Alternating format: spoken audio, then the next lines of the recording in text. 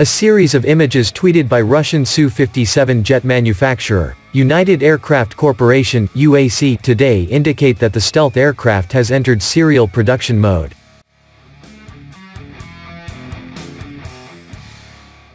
The images show several airframes under various stages of assembly being attended to by engineers at the assembly shop of the Komsomolsk-on-Amur Aircraft Plant.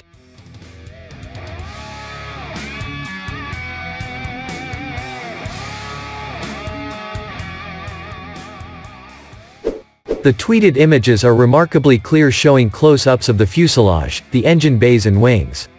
The assembly line had been set up only in September this year for the full-scale manufacture to fulfill a state order for 76 jets whose contract estimated at $2.7 billion had been signed in 2018.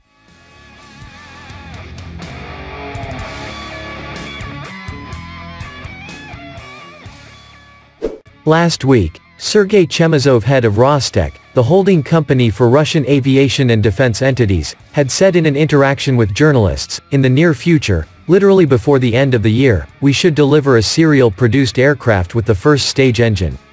It complies with all of the characteristics required of the fifth-generation aircraft."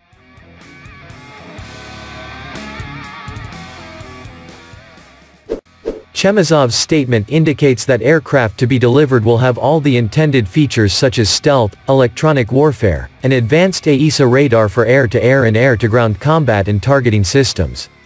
Some 10 prototype aircraft have already been delivered to the Russian MOD for testing by Air Force pilots.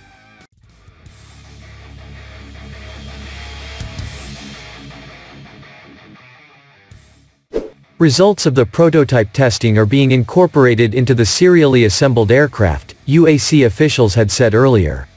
Aside of the Russian Air Force, RUAF, the Su-57 is being offered to international customers. Some reports say Algeria is a likely customer and would be supplied along with orders to the RUAF. However, there is no confirmation of this.